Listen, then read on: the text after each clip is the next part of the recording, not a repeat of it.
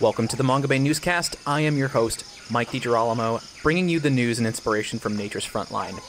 Today's guest is someone we've had on the show before. He's a very experienced environmental journalist whose words have appeared in the Washington Post, National Geographic, The Atlantic, Hackeye, and others. He's also the author of the critically hailed Eager, The Surprising Secret Life of Beavers and Why They Matter. He returns to the podcast once again to detail another book, his latest, Crossings, How Road Ecology is Shaping the Future of Our Planet. I'm speaking, of course, of environmental reporter Ben Goldfarb. His volume details the shockingly detrimental impacts of road systems on animals and our natural world, and even ourselves. It also shares the concepts and practices of road ecology, which implements solutions to road infrastructure to reduce that impact. In the United States alone, roughly 1 million animals are killed on the road each day, which Ben notes is probably an underestimate. We talk about this grisly problem, which is definitely not exclusive to the United States, and is projected to only worsen with nations across the globe rapidly developing their own road networks. However, some countries are taking a different approach and incorporating more road ecology in their designs.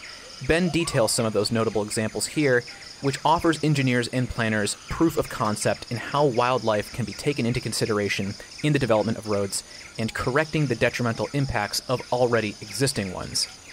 Ben also touches upon how cities and people themselves have been impacted with the rapid development of highways in the United States, creating and perpetuating social injustices that the country still deals with today, and how some communities are working to undo that damage.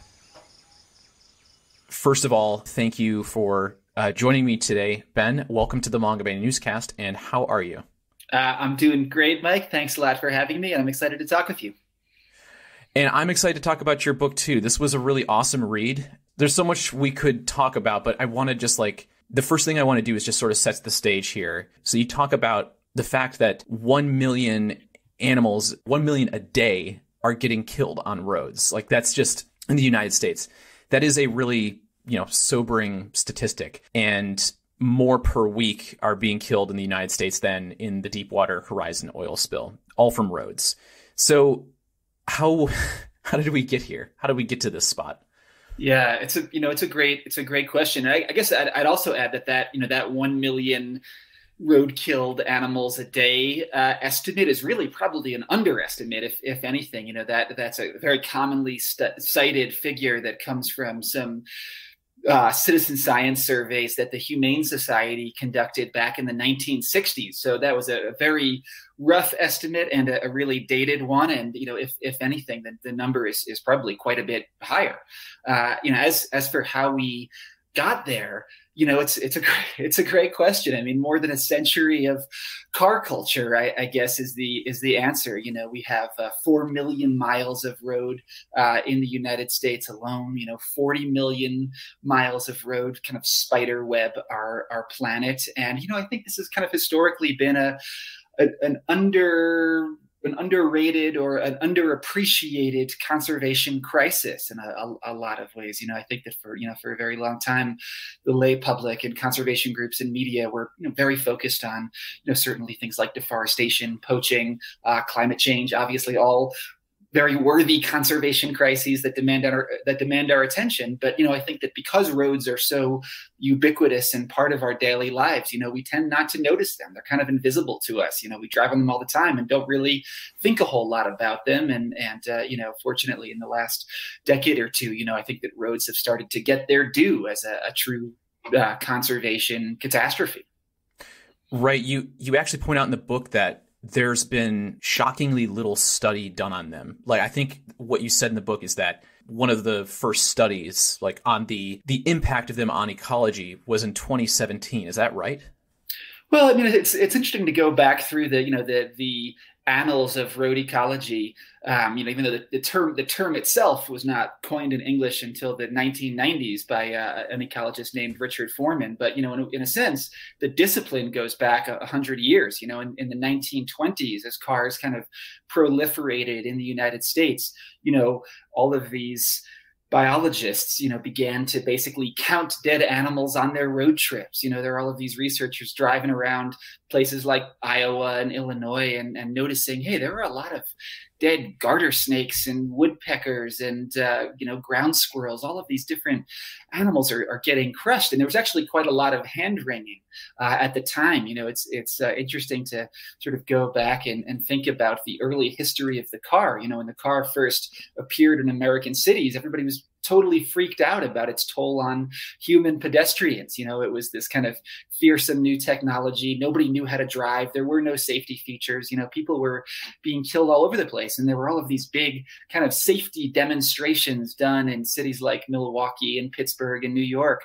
So there was quite a lot of sort of societal angst about cars, and that sort of trickled down into wildlife as well. So all of these biologists were sort of worried about cars as a source of mortality. And then, over time, cars kind of became normalized. We stopped having these safety parades in cities and just sort of accepted, 40,000 dead Americans a year as the, inevitable toll of progress. And, a million or more dead animals per day is the toll of progress. So, the discipline does kind of go away for a while. And, it's only within the last couple of decades that it's really been fully revived, I would say.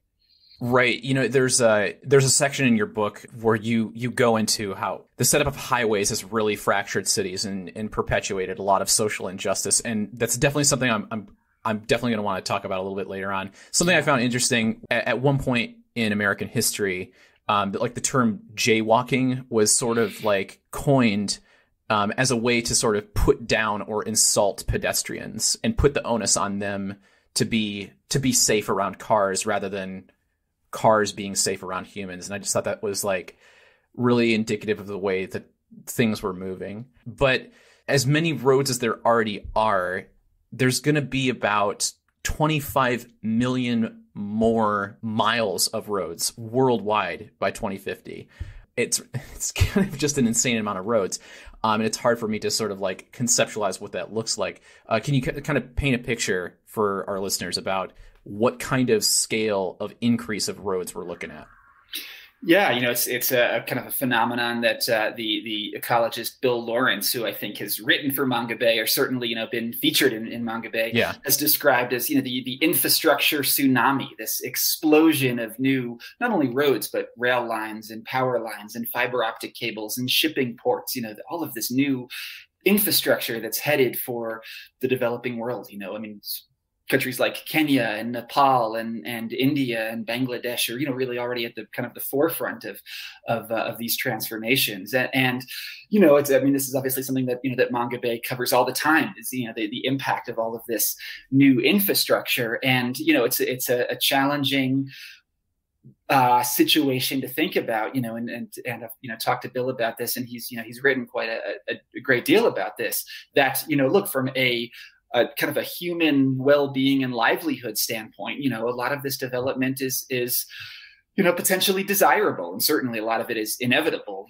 We use roads to bring crops to market and send kids to school and connect people with hospitals and all of the services that we kind of take for granted, and having new sort of infrastructure for that human connectivity, there's quite a great deal of societal benefit to that. But obviously, a lot of that infrastructure is slated to go through some of the last intact habitats on Earth, especially in tropical countries. And so much of the charismatic megafauna that we care so much about, elephants, tigers, gorillas, you name it, is existentially threatened, I think, by the infrastructure tsunami. And that's one of the things that road ecology can kind of point us toward is how potentially to guide some of that inevitable development in ways that are less catastrophic. Maybe that means avoiding certain intact habitats. Of course,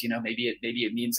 Certainly you have to. As Bill would say, you have to fight the most catastrophic roads. But some of the roads that are going to happen whether you like them or not, can be rerouted potentially around, those most sensitive habitats, or they can be built in ways that accommodate wildlife through, wildlife crossing structures and other means. So, that's kind of the situation, is that, we're due for a whole lot of new infrastructure. Some of it is, certainly inevitable. And, that might be our task, is to, make it as least catastrophic as possible. Right. We're definitely gonna touch upon some of those, and you cover a lot of them in the book. Obviously, there was a quote though at the beginning of the book that I wanted to bring up and see if you could shed some light on for our listeners, if you don't mind me mentioning. It's from Charles Brown. It says, "Once the environment is ruined, all we have left is rats, cockroaches, and cliff swallows." So why did he say that? What is that? Can you just tell our listeners what that means? Yeah, it's a great quote. I love that quote, and I'm glad you picked up on it too. So Charles Brown he's an ornithologist, and he's basically spent his career studying cliff swallows. And cliff swallows, as many listeners probably know, are they're pretty human adapted urban animals. They build those little mud nests that you often see on the underside of highway overpasses and bridges, and sometimes plastered onto the sides of buildings. Right? We've actually created a lot of habitat for cliff swallows. They're kind of a pretty successful species in the Anthropocene, as Charles's quote was alluding to. And the way they've been so successful is essentially by evolving to accommodate roads and traffic. All of these cliff swallows living under highway bridges and overpasses obviously get hit by cars. And what Charles Brown found over time is that the population is actually evolving to become less susceptible to roadkill. Specifically, their wings are getting shorter. And you can kind of imagine that, if you're a bird, having long wings is good for flying long distances and straight lines, and having short wings is good for making lots of tight rolls and turns that you might use to avoid, an 18-wheeler barreling down the highway. So, what Charles Brown found is that is in fact happening, that birds, these cliff swallows are developing shorter wings over time. It's kind of a very clear-cut, neat case of natural selection. And it's, kind of an amazing testament, I think, to how deeply embedded roads are in nature, that they're, literally influencing evolution at an incredibly rapid timescale. In a matter of decades, these birds have substantially changed. So it's something else that really kind of shocked me, that I wasn't expecting to find out when I picked up this book, was that the National Park Service actually has one of the most extensive road networks in the world. You point this out. And so when we're talking about roads, we're not just talking about highways, but we're talking about the roads in national parks. Can you just sort of tell our listeners what we're looking at when we're looking at roads that encroach on national parks? Yeah, I mean, it's interesting to think about the history of national parks as being, kind of automotive spaces in a lot of ways. When the parks were being created, the Park Service, this brand new agency that's, more than a century old now, had to get people to it's, all of these park units, like Olympic and Rainier and, and Yellowstone, of course, and Yosemite. And, cars were the way to get them there. And that was sort of the agency's task. It was this, in the early 1900s, it's this brand new federal agency, and, it's trying to secure funding from Congress. And, the way to do that is to build a constituency of tourists, basically. And, so as a result, the Park Service, in the 1920s and 30s built this, it's kind of this massive road infrastructure to allow people to enter the parks. And, and I mean, certainly, that was a very successful model, right? I mean, think about all of the people who have been able to experience Glacier and, right, and Yellowstone and all of our, our country's kind of incredible natural wonders. There's no question that road network that the Park Service created was incredibly effective in developing a constituency of people who treasure and value nature. But, in the process, obviously, those roads did a lot of damage to that very same nature. Obviously, lots of animals are killed in national parks by roads. You can sort of, it's kind of crazy to think that, in a national park, in a place like Yellowstone, an elk is safe from hunting and development and basically every other pressure, but they're still susceptible to cars. That's kind of the only ecological threat that's permitted in these places. And, road noise is a big issue in national parks as well. All of those kind of winding scenic roads up on mountainsides, broadcast a lot of noise pollution into the environment. And, it's been shown very clearly that noise pollution is a really significant form of habitat loss that's effectively driving wild animals away from places they'd otherwise like to live. So that's kind of the irony of the national parks, is that they're places that have helped people love nature through roads and automobiles, even as those roads and cars have done a lot of damage to nature. And the inverse of that, like trying to undo some of that damage. Like in the 90s, there was that, you point out in the book, that they passed that roadless rule. Also, a lot of roads became either decommissioned or abandoned, but the impact doesn't stop there, right? Like you actually point out what happens to mountainsides or hillsides when a road just sits left abandoned. And that those kind of environmental impacts, they were really surprising. Can you sort of like detail to our listeners what some of those were?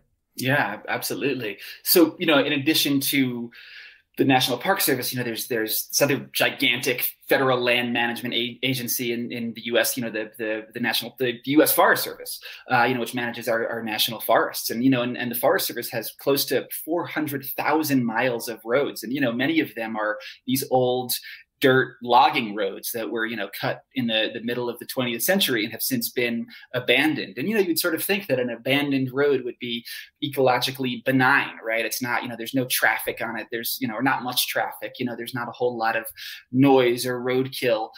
But, those old dirt roads, as you mentioned, still have a really severe impact. They're really enormous sources of erosion, and all of that sort of that dirt that was shoved aside by, bulldozers and excavators, decades ago, is still just kind of like lying there in most cases. And, there have been a number of, really prominent cases, especially in Idaho in the mid 1990s, where, these big rainstorms triggered these kind of catastrophic landslides that were all connected to these old derelict roads that had never been treated. And, all of those landslides just dump, sediment and boulders and debris into streams, and in some cases have really smothered it's a very, very sensitive salmon and trout spawning grounds, and have done a lot of damage. So I think that what that Forest Service road network shows is that roads they're not just bad because of the traffic they host. They're also bad because they themselves are physically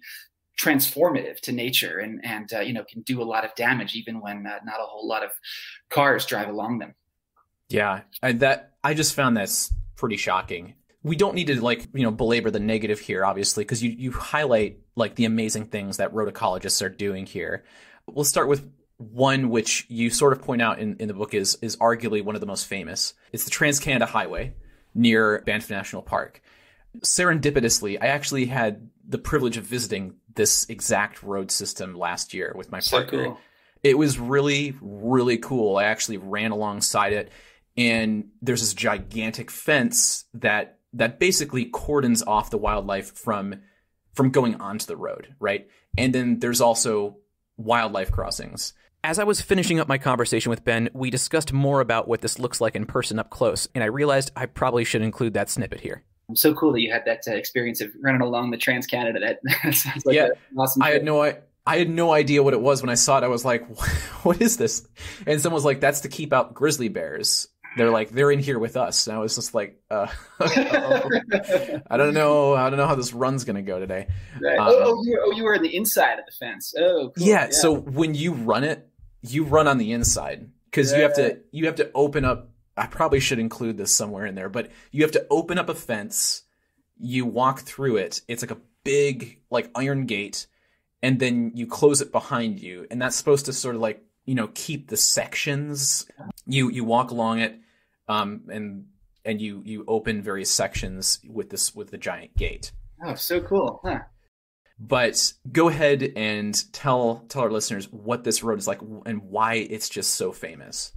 Yeah, you know, those Banff wildlife crossings probably are the most famous wildlife crossings in the world, in part because they're in this, you know, really popular protected area that gets a lot of visitors, and you know they've been incredibly influential. You know, the story there was basically, you know, at some point, you know, in the 1970s, you know, the Parks Canada basically planned to expand that highway, you know, which goes through the Trans-Canada Highway, which goes through Banff National Park, you know, which would have been, you know, certainly deleterious to wildlife. You know, I mean, that road was already killing lots of elk and deer and other animals.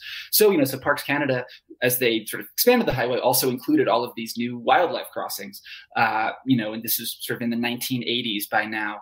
You know, a bunch of sort of underpasses at that time, primarily to allow elk and other animals to move beneath the highway, paired with those fences you mentioned that, you know, kind of guide them to those crossings. And, you know, and that was really effective and successful. But, you know, one of the things that, you know, biologists noticed, or at least suspected, was that, you know, those underpasses weren't being used a whole lot by grizzly bears and other large carnivores in the park, but especially bears, and that, you know, they needed different structures to kind of you know, help bears in particular get across the highway. So they actually added in the mid 1990s, you know, a couple of big overpasses as well. And, you know, those are really like the iconic structures that everybody sees, right? The underpasses are kind of inconspicuous, but the overpasses are really visible. And now I think there are 6 overpasses or so in Banff along the Trans-Canada Highway. And, you know, they've been incredibly successful. One of the really important things they've shown is that, you know, grizzly bears not only use them, they actually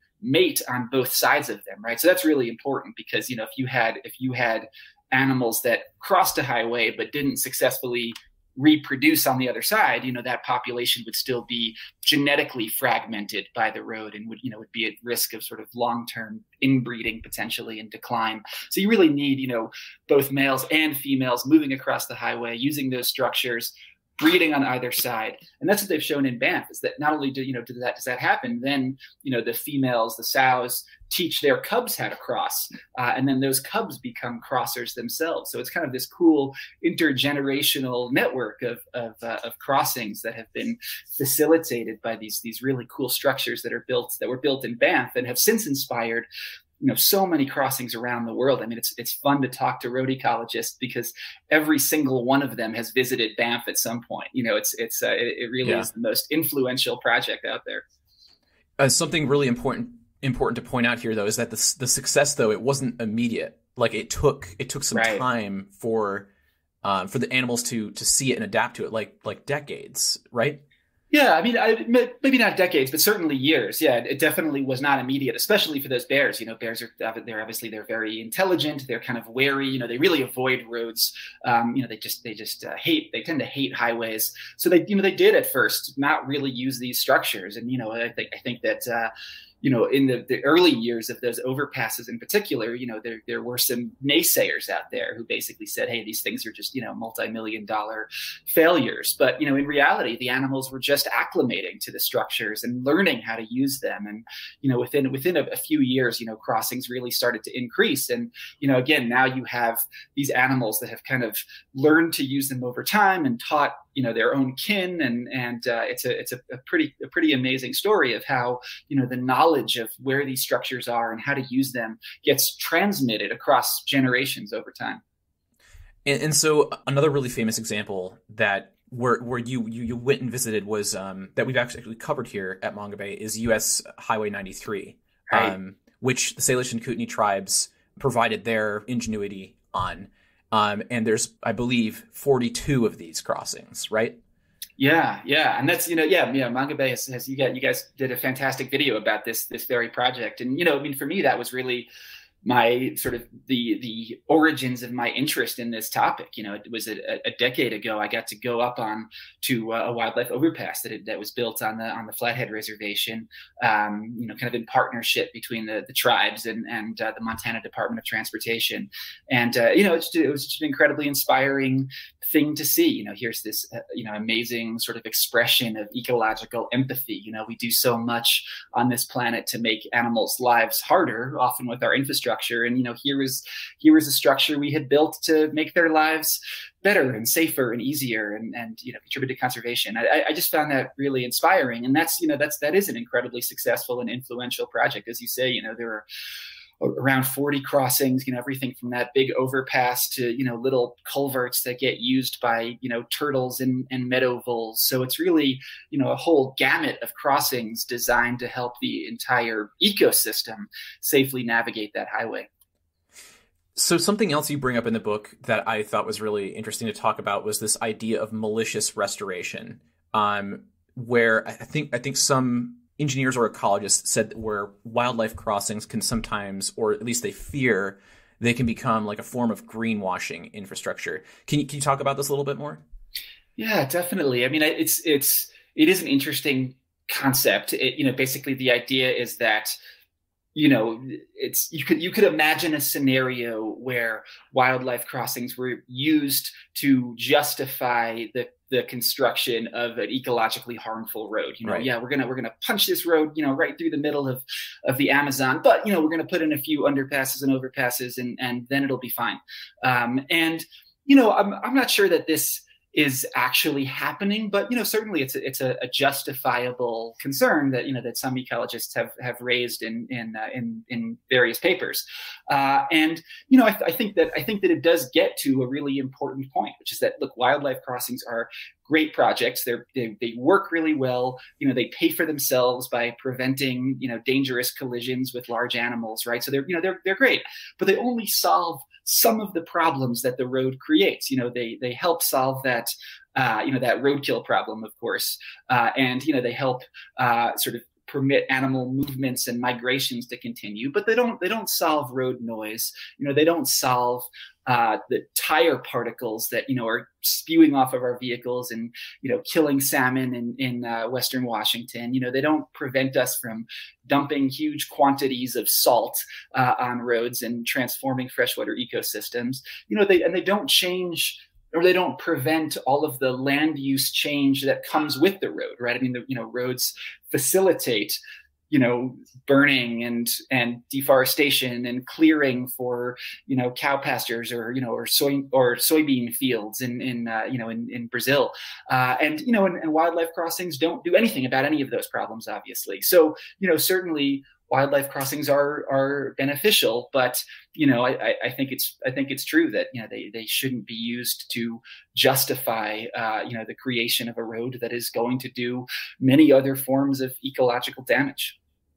So I want to talk about when you visited Brazil, because this is a really interesting point that you made in the book, is that unlike the United States, in Brazil, even though they're expanding roads rapidly and there's a lot of them, there appears to be more people working on studying the impact on wildlife there, like per road or per project, than even here in the U.S. Can you talk about that more?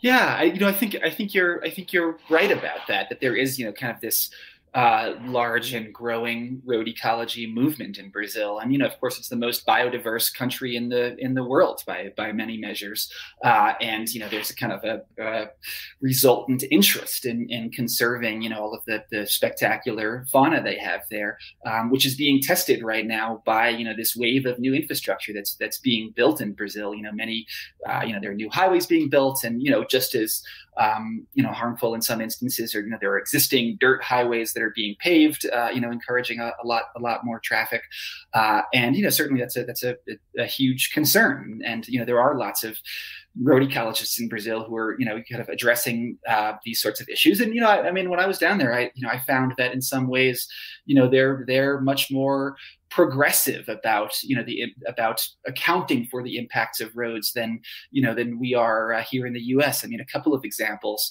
One state park that I visited in Brazil, they'd actually re-engineered the road through the park so that you couldn't drive fast. They'd made the road intentionally sinuous and kind of wavy on both the X and the Y axis to slow down vehicle speeds. And I was like, that's a pretty radical. And they'd also closed it at night too. I mean, there are the number of roads in North America that are closed at night. You could count on one hand if there are any at all.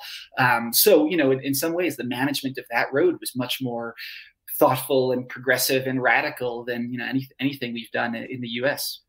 Yeah, I mean, it was kind of really interesting when you pointed out in the book there was an engineer who was sort of marveling at what they were doing in India, where they like just simply raised the highway like to keep cars from slamming into tigers, and they were just impressed by like the fortitude and the ingenuity, and they were like saying like something like that in the US, like you can't just do that in the US, like whereas in India they just get it done. And I thought that was really a really interesting difference in how things are considered. Yeah, I think that also speaks to the different places that different countries are, on kind of the development curve, right? I mean, here in the U.S., our infrastructure, and especially our big highways, is basically built, right? Now we're mostly maintaining existing infrastructure rather than building a whole lot of new infrastructure, especially when it comes to like those giant interstate highways that cover our country. So there's not really much we can do about them, right? I mean, certainly we can retrofit them, we can add wildlife crossings, but they're basically fixed in place. Whereas, a lot of countries elsewhere in the world, like India, are, they're building new infrastructure from scratch. And, that allows them to do it right the first time. And, and certainly that's not always happening, unfortunately. But in some cases it is, like that tiger sanctuary you mentioned, where they, elevated the entire highway on concrete pillars so that, animals could move back and forth under the roadway. Again, that's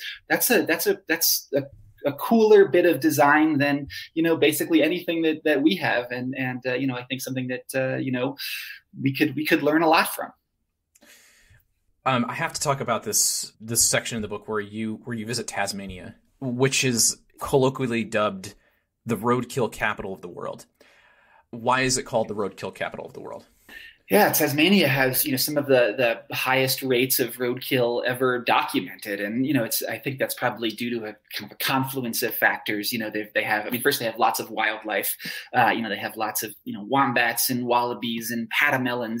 Just kind of, and possums. This kind of incredible diversity of marsupials that lives there, and they also have lots of kind of winding roads that go through the bush and don't really have shoulders. So I think it's a kind of a combination of abundant wildlife and and roadkill conducive infrastructure, and kind of the amazing thing that I found in Tasmania that that chapter of the book is really about is just the incredible culture of roadkill concern and compassion that exists in Tasmania.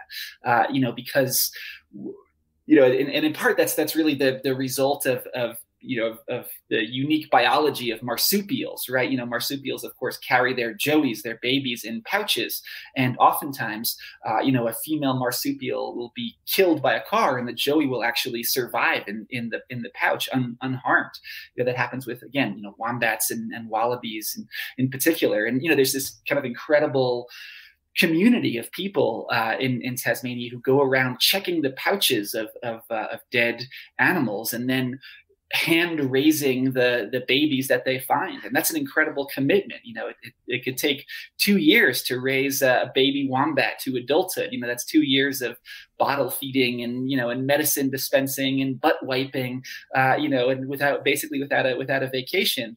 But there are hundreds of Tasmanians doing just that, and I found that to be incredibly admirable. Roadkill is something that we tend to ignore or look away from or hide from, whereas there they've really I don't want to say embraced it exactly, but they've really accepted that it's that it comes with moral obligations that we have to shoulder as the inflictors of roadkill.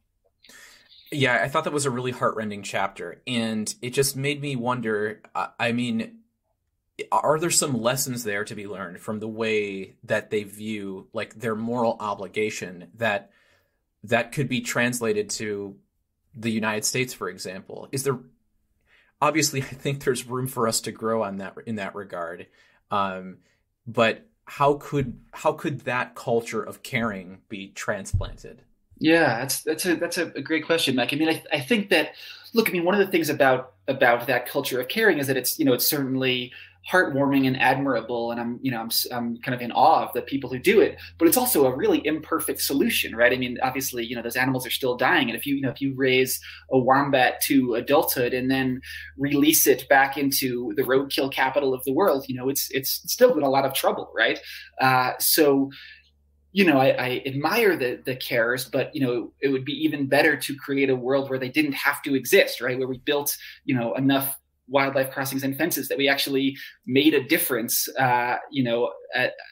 with the problem, and prevented some of those animals from having to come into care in the first place. And I think that's really the lesson to learn from my standpoint is if we want to show empathy and compassion and love to other beings, well, the way to do that is to design roads that don't kill them in the first place, right? And I think I said earlier that I found that wildlife crossing on Highway 93 that I got up on the top of to be this kind of amazing expression of ecological empathy. And I think that's really what animal friendly design is. It's a way of showing care and concern for wildlife. Right. And that sort of leads into what was my favorite chapter in the book, which is the last one, where you examine the entire design of infrastructure in urban areas, which then spreads out into the rest of the country. And you outline in the book that it's likely that we're going to keep building more roads and adding more suburban sprawl. But there was a very, pronounced period of American history where there was a targeted, obliteration of neighborhoods using highways. And so can you just go ahead and briefly explain the importance of walkability, dense urban neighborhoods where people don't have to rely on cars to live?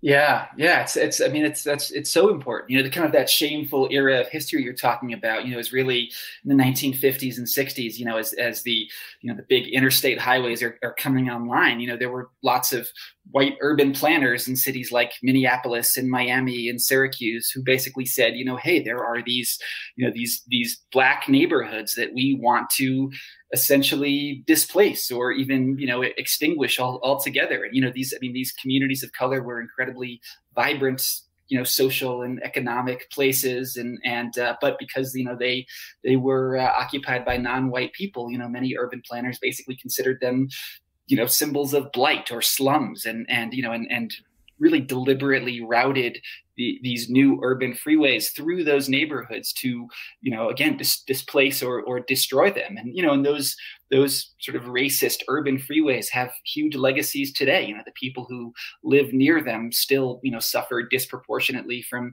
the air pollution and the noise pollution and the kind of the fragmentation of their neighborhoods that results from those freeways. So, it's imperative that we, kind of redesign our cities when we're able to mitigate those impacts. In Syracuse, where I visited working on that chapter, they're in the very gradual, slow process of beginning to, design how they're going to tear down this giant viaduct that runs I-81 right through the middle of Syracuse, and really destroyed, a historic black neighborhood there.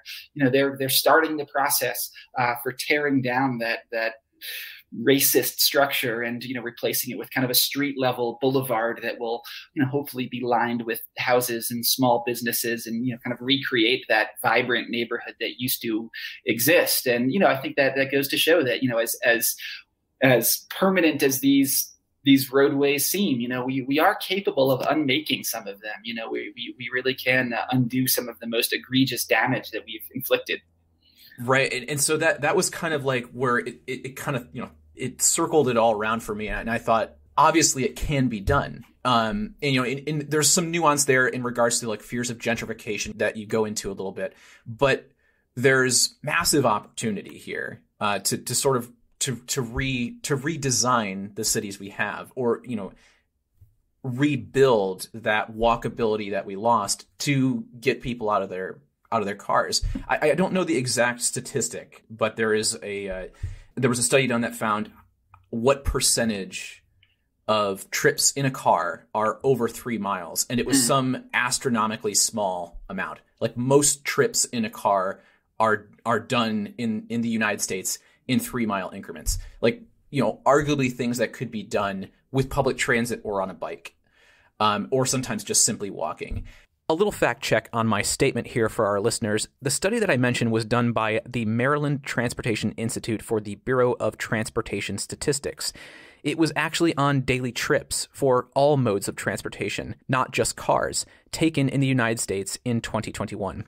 The study found 52% of all trips were less than 3 miles, and almost 30% of all trips were less than a single mile.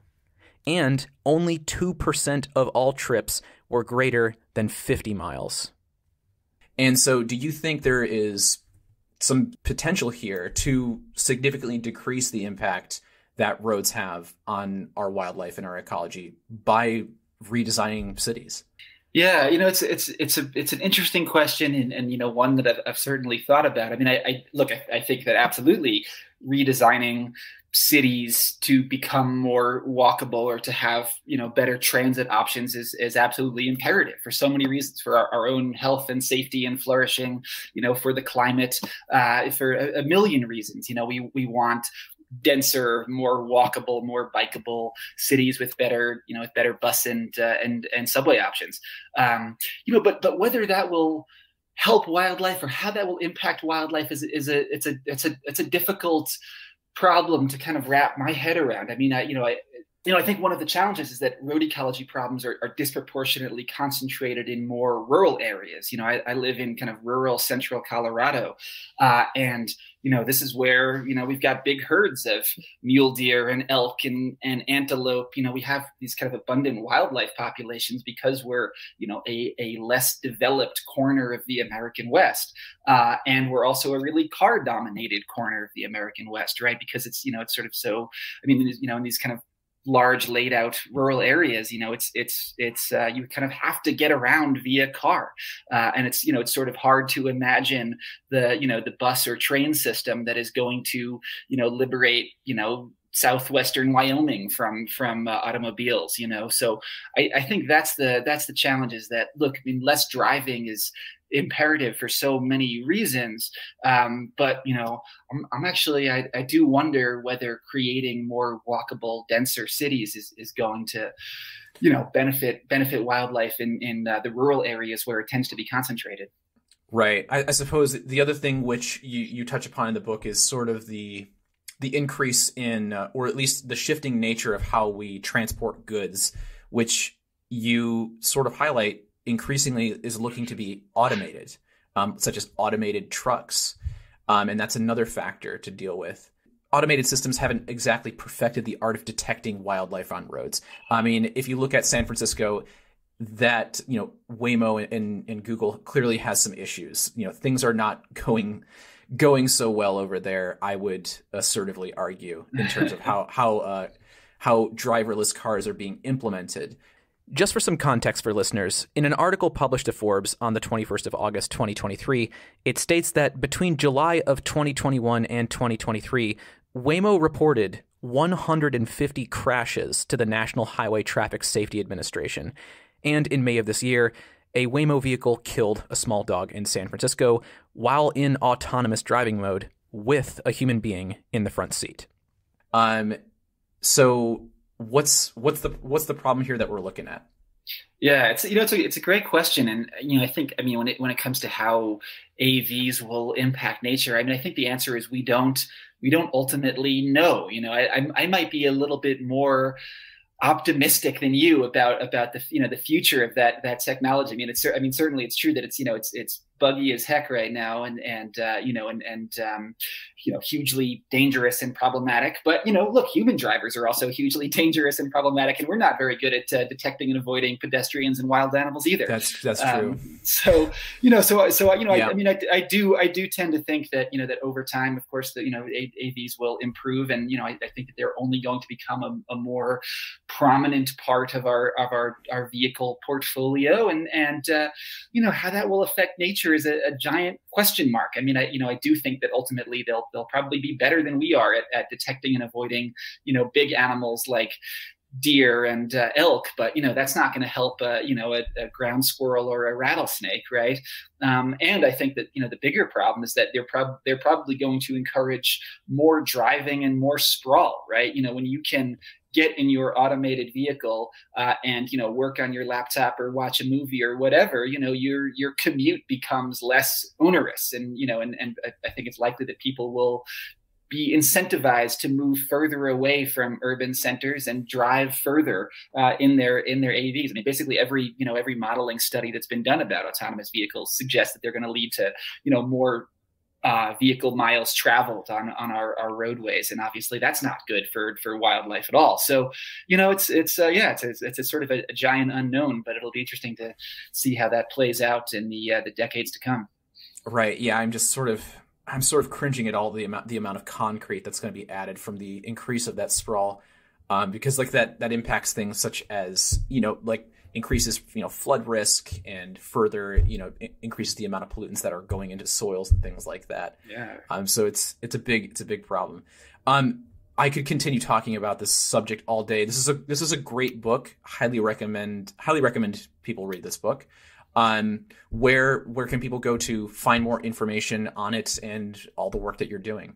Yeah, they can check out my website, which is just bengoldfarb.com, and on Twitter I'm Ben A. Goldfarb. And I so enjoyed this conversation, Mike. Thanks a lot for the excellent questions, and I'm also just really appreciative of Mongabay's coverage of this issue over the years. I really drew on your guys' reporting as I wrote this book, and I know that there are a number of Mongabay stories cited in the endnotes, and I'm really grateful for all you guys have done to shine a light on this issue. So thank you so much. All right, Ben. Thank you so much for joining me today. It was a pleasure. Thanks a lot, Mike. Appreciate it. If you want to check out Crossings by Ben Goldfarb, I encourage you to do so by clicking the link in the show notes here or in the article to this podcast.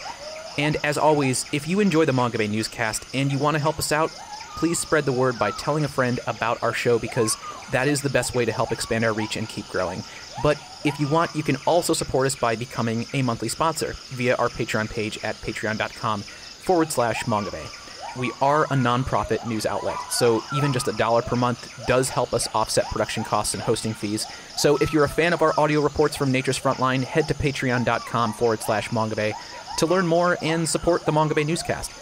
You and your friends can also join the listeners who have downloaded the Mongabay Newscast over 500,000 times by subscribing to this podcast wherever you get your podcast from, or you can download our app for Apple and Android devices. Just search either app store for the Mongabay Newscast app to gain fingertip access to new shows and all of our previous episodes. And, of course, you can always read our news and inspiration from Nature's Frontline at mongabay.com. Or if you prefer to check us out on social media, find Mongabay on most of the social platforms out there, including LinkedIn, Instagram, Threads, Blue Sky, Mastodon, Facebook, and TikTok, with our handle at Mongabay, and also on YouTube at Mongabay TV. Thanks as always for listening.